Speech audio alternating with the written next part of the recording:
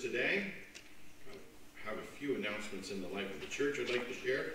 The first thing is we are preparing a newsletter to send that out here in the next few weeks. The deadline for getting information to Linda will be January 31st. So that's next Sunday. So if you have something, that would be a very convenient time if you have to drop it off. Otherwise, email it to her.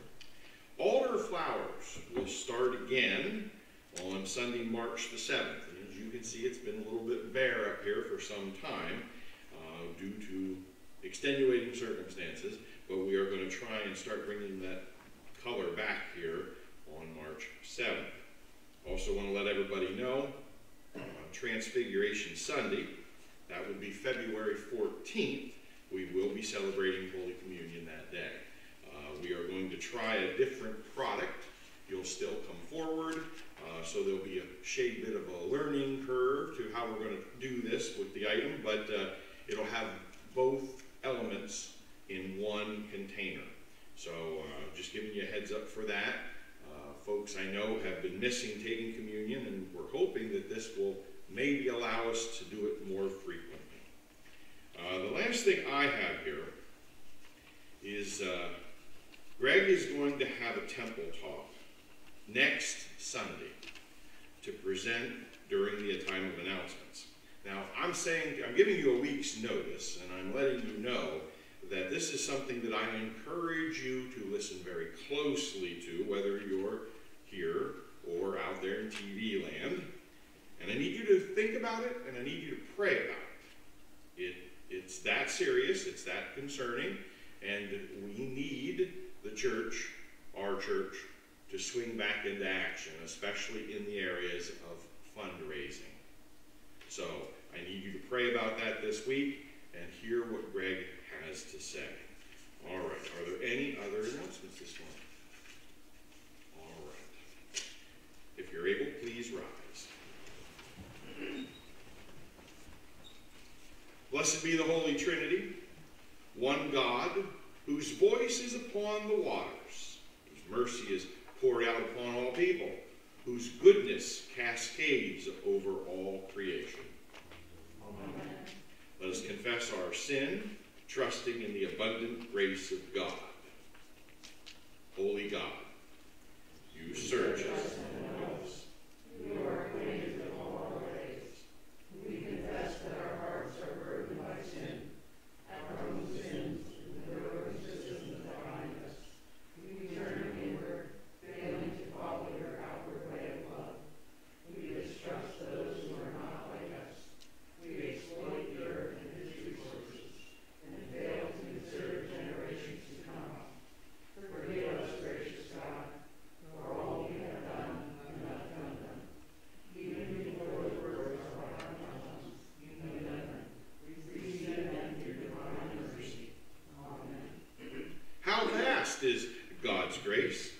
Through the power and promise of Jesus Christ, our sins are washed away, and we are claimed as God's own beloved. Indeed, we are forgiven. In the wake of God's forgiveness, we are called to be the beloved community, living in Christ's love and the Spirit's reconciling peace. Amen.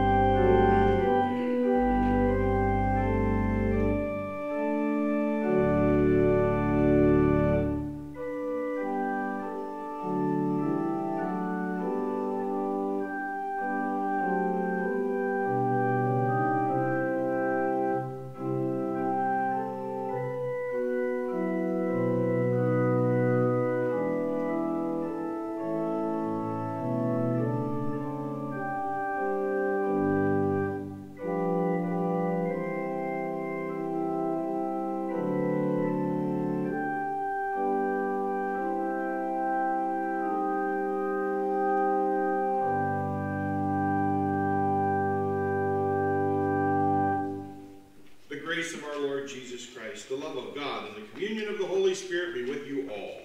And also with you. Let us pray. Almighty God, by grace alone, you call us and accept us in your service. Strengthen us by your Spirit and make us worthy of your call. Through Jesus Christ, our Savior and Lord. Amen. Please be seated.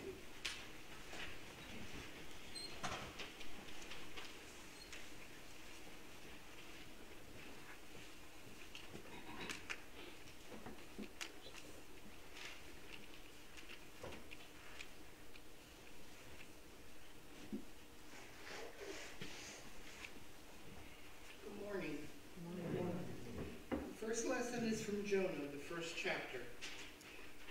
Now the Lord provided a huge fish to swallow Jonah, and Jonah was in the belly of the fish for 3 days and 3 nights. From inside the fish, Jonah prayed to the Lord his God. He said, "In my distress I called the Lord, and he answered me. From deep in the realm of the dead, I called for help, and you listened to my cry. You hurled me into the depths, into the very heart of the seas, and the currents swirled about me, and your waves and breakers swept over me. I said, I have been banished from your sight, yet I will look again toward your holy temple. The engulfing waters threatened me. The deep surrounded me. Seaweed was wrapped around my head. To the roots of the mountains I sank down. The earth beneath me barred me in forever. But you, Lord, my Lord God, brought life up from the pit. When my life was ebbing away, I remembered you, Lord, and my prayer raised to you, to your holy temple. Those who cling to worthless idols turn away from God's love for them. But I, with shouts of grateful praise, will sacrifice to you. What I have vowed, I will make good. I will say, salvation comes from the Lord. And the Lord commanded the fish, and it vomited Jonah into dry land. Word of God, word of life. Thanks be to God.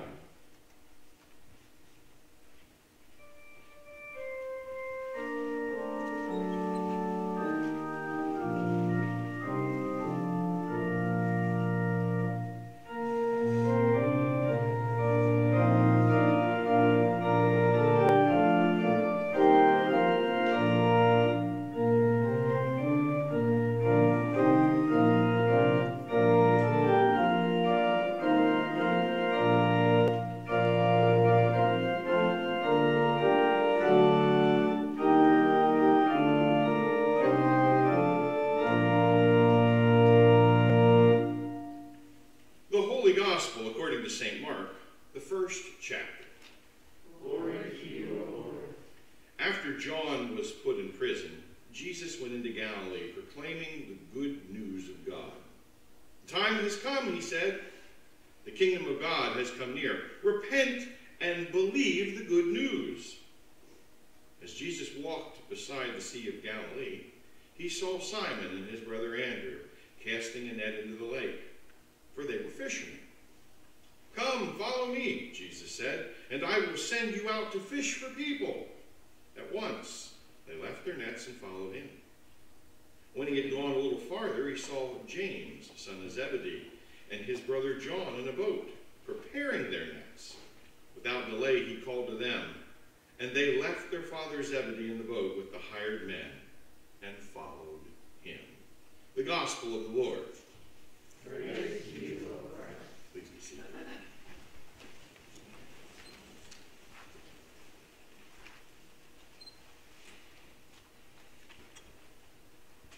As I was preparing this morning, sometimes we come to church with a certain expectation that the message is going to somehow be this deep theological dissertation. And maybe sometimes that's appropriate, but today I think that message is right there clear for us to grasp. And we don't have to dig too deep. And I also ask it in today's message, put yourself there in the moment. And you're going to have a chance, because there's a couple places of action that are going to happen during this message. Put yourself there with Jonah. So it was written, now the Lord had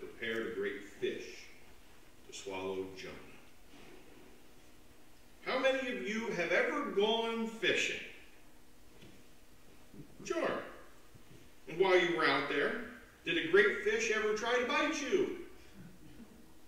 Let alone eat you?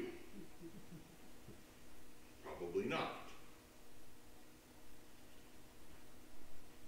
Well, the backstory here is that the sailors on the ship had to make a tough, life-altering decision to throw a man overboard. That would be Jonah, to save themselves. Even stranger, when Jonah was finally thrown overboard, the sea calmed down immediately. The storm disappeared, and the sailors, in deep fear, responded by making sacrifices to the Lord and took vows. In other words, they worshiped God and made promises to be better people. Now, I'm pretty sure that as adults, just about every one of us out there has been at that point in our lives. You know the situation. Unfortunate choices are made, and sickness overwhelms us. And in that moment, at its worst, we start bargaining with God. Oh, please, I'll do anything, just let me feel better. Then, just when the story seems to take this terrible turn and hints at the end of Jonah's life, something amazing and unbelievable happens. And this time again, it's the Lord who is completely responsible for all that happens. Now, we don't know for sure how deep Jonah sank into the waters before the Lord intervened. But it couldn't have been too deep, or else he would certainly have run out of breath. The Lord showed up at the perfect time and did what seems to be completely scientifically impossible in our world today. To this day, it cannot be explained. In fact, the unexplainable, that's what we call miracles. The verse said the Lord had prepared a great fish to swallow Jonah. Did the Lord create a special fish just for this purpose? Was there a fish that could have swallowed a human whole back then that is now extinct? Or was the action of swallowing a miracle as well? We don't know for sure, but one thing is clear: the Lord is behind it. The same Lord who was responsible for bringing the storm to the Mediterranean Sea was now responsible for Jonah being rescued. Of course, if being eaten by a big fish whole is indeed being rescued, this is just one more event in the Bible that tells me God truly has a sense of humor. At first reading or hearing this story, it doesn't sound like this was a good act of God to prepare a fish to swallow Jonah, because there's nothing positive sounding about a man being swallowed whole by a fish. Yes, Jonah disobeyed God's commands, but did it warrant Jonah becoming lunch? And Jonah was in the belly of the fish 3 days and 3 nights, is how it's written. These words paint an unbelievable picture that the life of Jonah is not over yet, and his job for God isn't done. For at least another 3 days and 3 nights in this very strange place in the belly of this big fish, God wanted Jonah to think through the wrong choices that he made and figure this out for himself. God gave him plenty of time to reconsider his motives and actions. We've never heard of anyone else except Jonah spending days and nights in the belly of a fish. One would imagine that one's life would end right there at the mouth of the fish. Considering the movie Jaws here, of course, we're all familiar with that, to thereby end up alive inside the fish for those days and nights. Just imagine for a moment, if it is even possible, what he's experiencing. Put yourself there. He's rolling around in the belly of the fish with all kinds of other stuff floating around him, yet he's still alive. And I'm sure that the fish wasn't stationary. It was moving constantly, as fish do. And it's got to be pitch black. And I can only think pretty stinky. Despite what Jonah thought about his life's mission, purpose, and the duration of it, despite what the sailors thought would happen to Jonah when they threw him over into the sea, it does not seem like the Lord thought Jonah's life's mission and ministry were over quite yet. Jonah had a job to do for God, and he was going to do it. Is it not the same with us at times? Certainly not the fish, but the situation. We might feel like we are done, job complete. We've fulfilled our purpose. We've done all we were supposed to do. Time to go home. But then the Lord does something to let us know that he's not done with us yet. He still has plans for us to become and to accomplish something else, something more for him, and he'll do anything and everything he must to help us accomplish that task. Even if he has to perform a miracle to make it happen. Take a moment and think about yourselves. Have you become all that the Lord intended you to become? Have you grown, matured, and accomplished all that he intended for you to do? No, not yet. God has much in store for you and me. Now we think a step bigger. What about our church?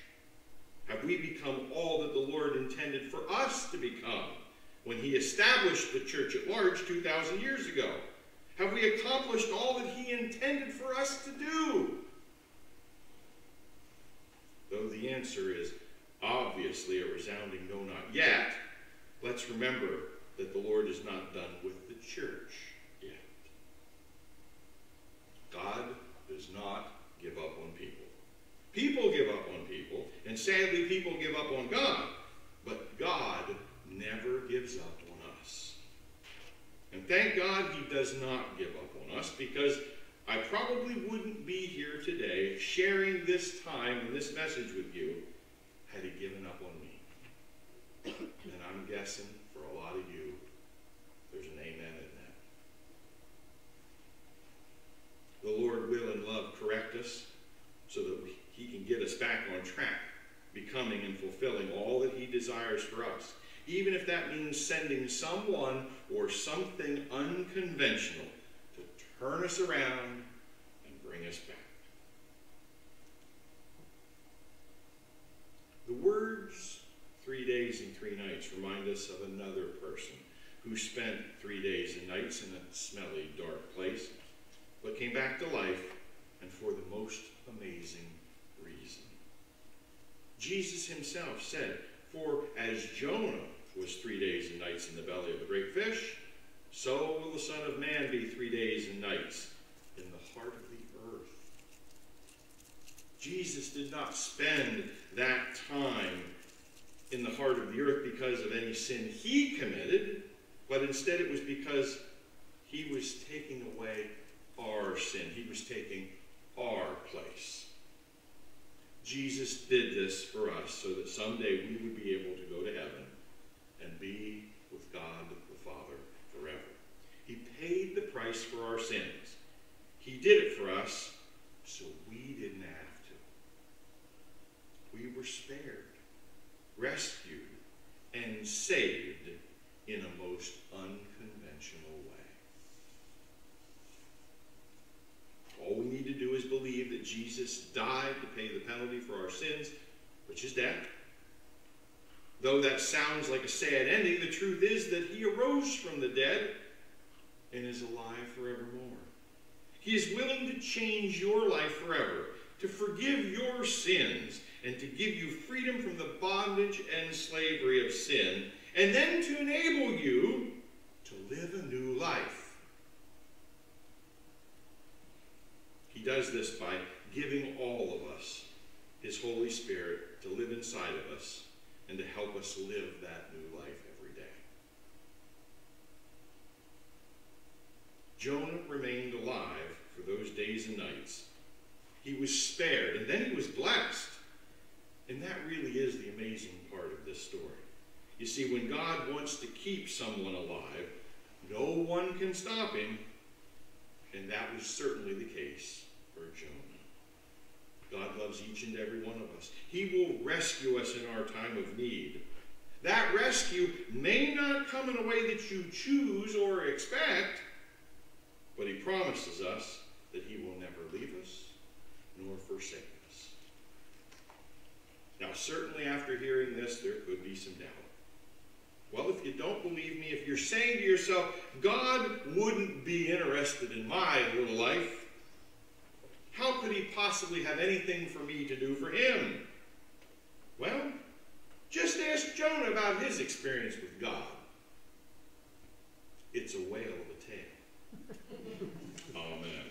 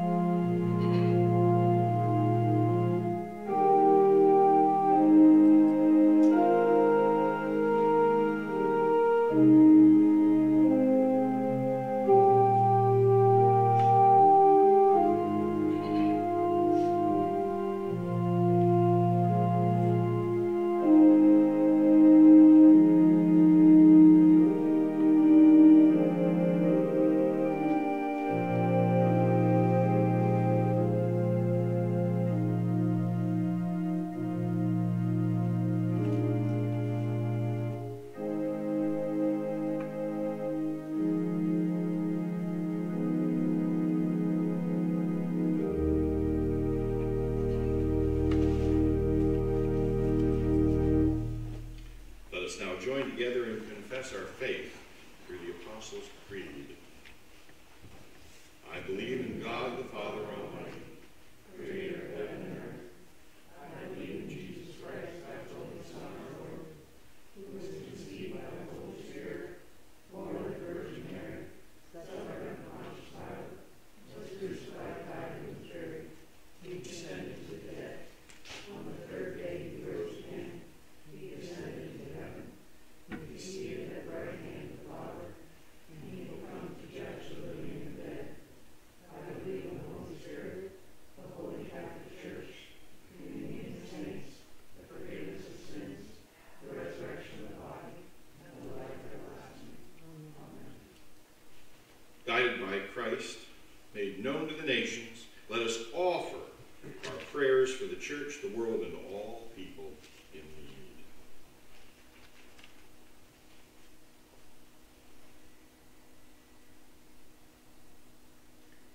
We pray for the Church throughout the world, for pastors and teachers, for deacons and deaconesses, and for musicians and servers, that all proclaim the good news of God's reconciliation reconciling love. Lord, in your mercy, hear our prayer. we pray for the skies and seas, for birds and fish, for favorable weather and clean water, and for the well-being of creation, that God would raise up honest stewards to guide our care for all the earth. Lord, in your mercy, hear our prayer. we pray for those who are sick, distressed, or grieving, for the outcast, and for all who await relief, that in the midst of suffering, God's peace and mercy surround them. We lift up to you today the needs and concerns of Wanda Groom, Marianne Markowitz, Roger Roganault, Wayne Mingle, Andy Bieber, Darv Kraus, Jane Faust, Delroy Moser, Bonnie Marr, Beth Hudoff. And Lord, now we also share with you those burdens and needs on our hearts today.